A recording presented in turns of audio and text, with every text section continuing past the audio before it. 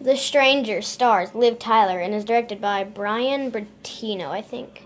So I just got done watching The Strangers for the very first time.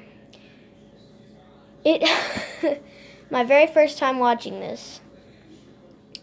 And let me tell you, it's amazing. I love it. And I caught up like at a very good time because I'm pretty sure The Strangers 2 is coming out next year. And this movie was awesome. And spoilers, by the way, it's in the title. Let's talk about it. I just can't believe how good it was. The body count was only 2, but it's still an awesome movie, so let's talk about it. So, it's a home invasion movie. So, James and his girlfriend, Liv Tyler. I don't remember Liv Tyler's character's name. I never even heard it spoken. Jane Doe, but I'm just going to say Liv Tyler. I'm pretty sure Liv Tyler is in other movies I've seen, I think, but I'm not really sure. I hope the lighting is good. It's natural lighting. It's my lamps over there. And, I mean, I can kind of tell. You can see me. I don't have the movie on DVD. It was on my recording. And my dad, I was like, Dad, I want to watch that movie, The Strangers, one day. And he was like, well, I recorded it. And I was like, what? And then we watched it, and it was awesome. But yeah, so these two people, James and Liv Tyler, were at this house, you know, just chilling and crap. But then all of a sudden, strangers, 3 of them, come into their house and try to murder them.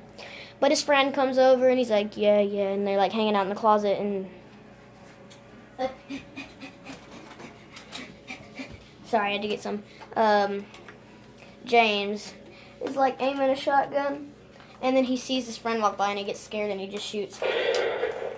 And it turns out that was his friend, and he shot his friend in the face and accidentally killed him.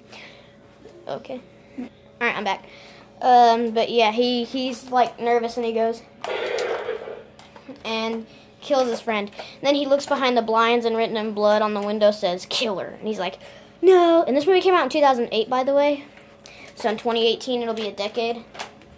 But then he's like, then he freaks out and stuff. Oh my gosh!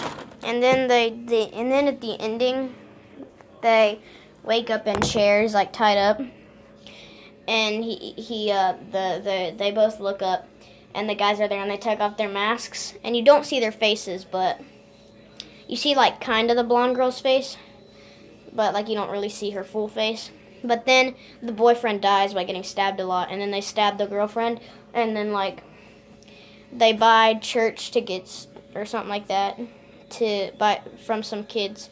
And then they see the house with the door open. And they walk in for some reason. And this movie was inspired by true events. This, like, really happened in real life, which is terrible. And they walk in and they see the blood and the bloody knife and the shotgun and all that crap.